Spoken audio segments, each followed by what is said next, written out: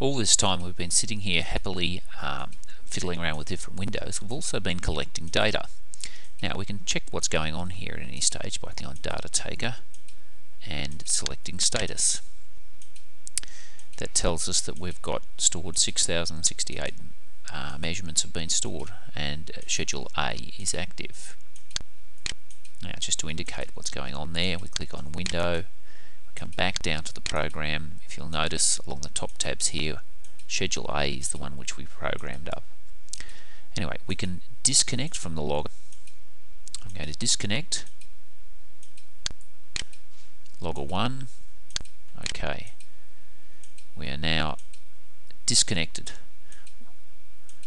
which means the fact that the logger could now be unplugged and left running for days if necessary, except 1 second schedule rate is fairly fast.